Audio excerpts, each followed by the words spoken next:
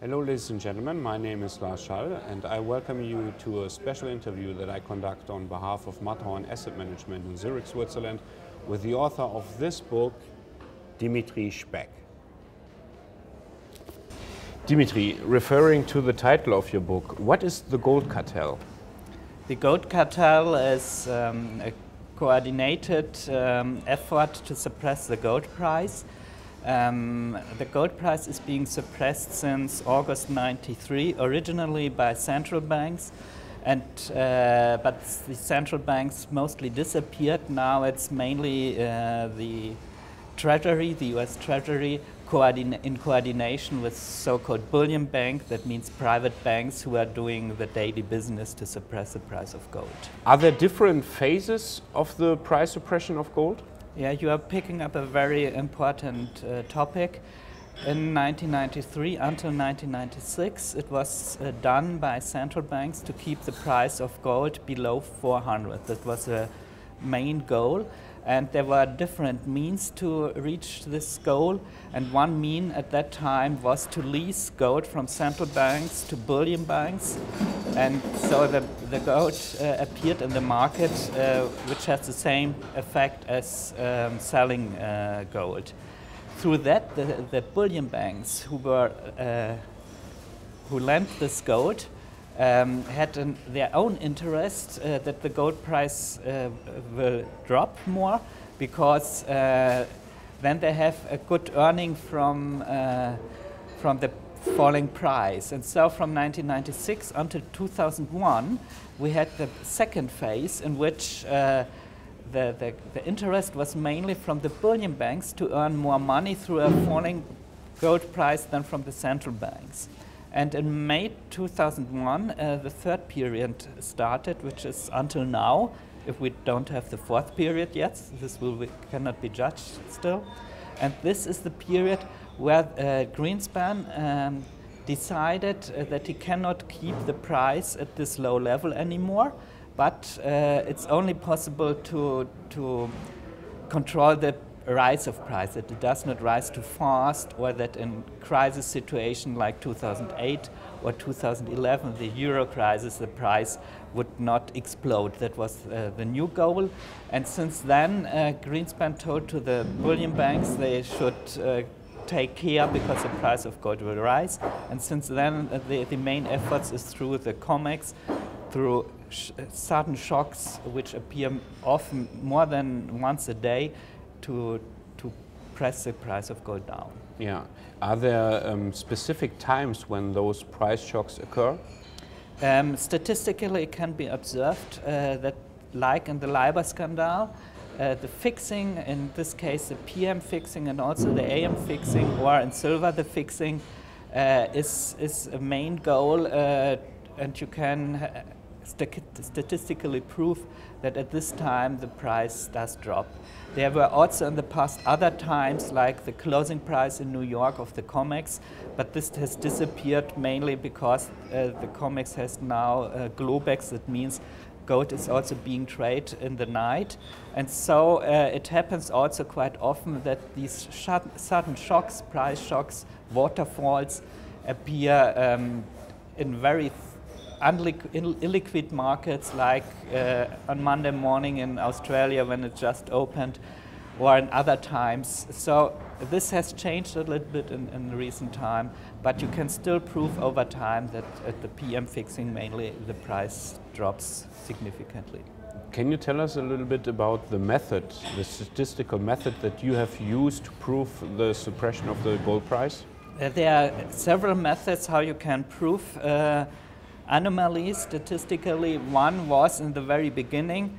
This was introduced by Clavin in 2001, and I have extended this research that the price does drop usually during New York trading times compared to the rest of the world. This was one approach, but this has changed a little bit. Then we have this intraday anomalies, for instance, that during fixing or other periods there are sudden shocks. Another statistics, for instance, is to count these shocks. If you have good intraday data, you can count how often they appear. And for instance, in 2008, we have very much more sudden shocks price drops which occur in a few minutes than in other period and in other markets. These are statistical proof. But you can extend it also in other fields. For instance, Gata, which is an organization who does publish a lot of stuff about this gold suppression since years, has observed that in, I think, 1997 until 2000 or so, the closing price of gold each year was almost the same. Yeah, and this was especially at the COMEX, the front contract. The difference in those 3 or 4 years was less than $1. And here you can make simply a statistic. How can it be coincidence? Yeah, and the chance is very, very low, and so forth. There are many statistics. Or one more statistic is you can simply look at the price level over the decades since 1968. This is some statistic which I have also done in the book. And you can make how often does the price stay below a psychological important decimal round number like 200, 300, 400, 500. And there you can see the period from August 93 until November 96, this first period with 400, that it's really much more below this level. And then you can identify a second period where it is below 300. Statistically very significant that it is below this round number, but not below other round numbers. Yeah? And this is a strong hint that the agreement between the central banks was not to allow gold to stay above 400. This is simply how you can start an agreement if you want to manipulate a price and you are making it coordinated, you simply have this agreement. Yeah. How effective are those interventions? They are quite effective, yeah. The central banks were the most important influence on the gold price from 1993 until recently. Yeah, this can be seen easily if you look at what the central banks, how much gold the central banks are bringing to the market. Yeah, the central banks bring gold to the market through selling and through lending. Yeah. And starting in 1993 until 2001, the central banks brought a lot of gold to the market through selling and lending. And in 2001, they stopped this additional lending and even reduced it. This means they continued selling gold, yeah, but on the same side, they reduced their lending, their amount of lending. And since then, the gold price is rising. So you can clearly say that in the last 2 decades, the central banks were the core reason of how gold does behave. First, this 400 border, then this dropping to 2050, which was also caused by bullion banks, but with support of the central banks. And then the rising since 2001, because the central banks did not want to lose all their gold. Yeah? So they are really the main influence on the gold price. The only thing is many people consider only the gold sales of the central banks, but you must also look on the gold lending. Yeah? And if you add these 2 figures, how much gold comes through lending and how much gold comes through sales of central banks to the market, you see clearly that these figures did rise significantly from 93 to 2001. So a lot of gold came through central banks to the market. And since 2001, despite there was still a lot of gold sales between 2001 and 2008 about, there did not come a lot of gold to the market because they reduced their lending. Yeah? So this is clearly a core influence fundamentally on the gold price, but there's also this other topic, this price shocks, which have also influence. But the main question, I think, has to be, what is the motivation to do it in the first place? The central banks have different reasons why to influence the gold price. The central banks and the US government, we must distinguish a little bit between those two. Let's begin also here historically. In 1993, what was the original reason to start with the gold suppression scheme? And I think it can be best explained by a quote from Greenspan, who at an FOMC meeting talked about a situation with what he has talked with a colleague. And this talk was about the idea to sell some gold, yeah, because gold, as Greenspan said, the Fed chef Greenspan, is a thermometer. Yeah? At that time, gold did rise from about 250 to 400, and the thermometer gold indicated that maybe there's a danger of inflation. Yeah? And Greenspan said if gold would explode, put it in this word, he used another word, gold would not only be a thermometer, but it would also change the psychological situation of the market participants. Meaning, maybe the savers would ask for higher interest rates or would consume more because they fear inflation, or the people working would ask for higher wages and so on. Yeah? So his idea was to keep the price of gold through selling gold at that time, to reduce the inflation expectations. And this is the original main motivation of the Federal Reserve System Bank to suppress the price of gold. Yeah? Because they feared inflation.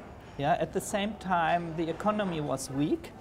Yeah? So they had the choice either to increase the interest rates, yeah? Or which would hurt the economy even more, or, and this was Greenspan's idea, to suppress the price of gold to lower the inflation expectation and to change the behavior of the people. Yeah, this was the original motivation, and this was also in combination with the second motivation to lower the long-term yields for bonds, yeah?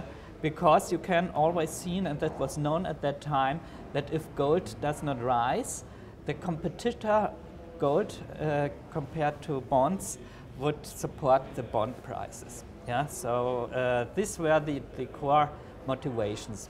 But there are other motivations too. One is a strong dollar, yeah? Because the US has a running deficit since the 60s, and since then, by the way, the US is interested that the investment go in from other central banks, but also from foreign people, go to US treasuries and not to gold.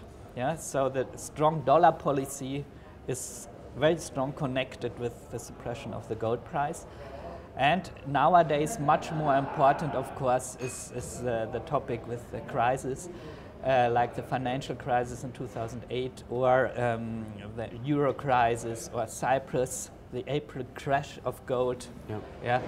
If the savers of money fear about their savings, yeah, they would go normally, of course, also into gold. And if at the same time gold drops, they say, okay, gold is also not safe. Yeah. And maybe they stay in their accounts, in their banking accounts with their money.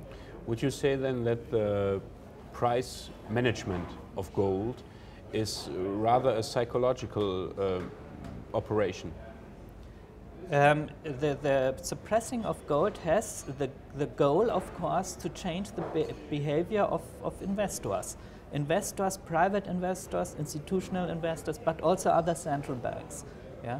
This is, of course, the core reason why mainly nowadays the US Treasury is doing it. Do you perceive the price suppression of gold as buy opportunity? We must distinguish here a little bit between medium-term and long-term thoughts. Yeah, let us concentrate on long-term, please. Long-term, it's clear, you simply get it cheaper. Yeah, so it's a good buying opportunity for gold. Yeah, because the core reason why gold should rise is our financial system, our financial stability. If you look at the indebtedness of the entire world, it's now more than double the level than in the 60s. Every debt is also a saving of somebody else, a claim. Yeah? And that means our system is not really stable, and gold is a direct competitor here. And in my opinion, this situation will turn out in a way that the saver will lose in real terms, yeah, but the gold owner will earn in real terms. And this means, of course, if you get gold cheaper, that in the long run you will benefit. Okay, thank you very much for the first part. Ladies and gentlemen, you saw the first interview that I conducted with Dimitri Speck, and on behalf of Matterhorn Asset Management, I say thank you for watching.